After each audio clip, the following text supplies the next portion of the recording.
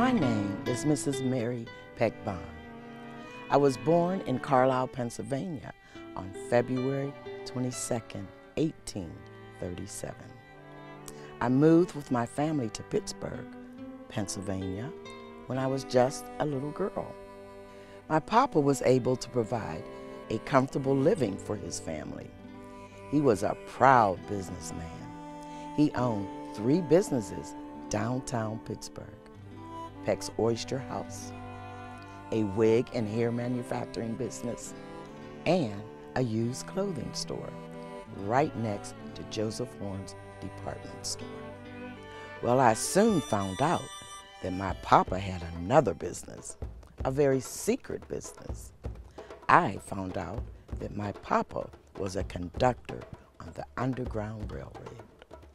He used his 3 businesses to help feed, clothe, and disguise them with his wigs and hairpieces. Late one summer evening, my papa shook me awoke. I followed my papa outside. We went to the root cellar of the restaurant. It was dark. I looked over to the corner. Crouched down low was a family, a man and a woman and 2 little children around my age. They looked frightened. Their clothes were tattered, and they had no shoes on their feet. You know, I never heard from that family or any of the other families that we helped on their journey up north to freedom.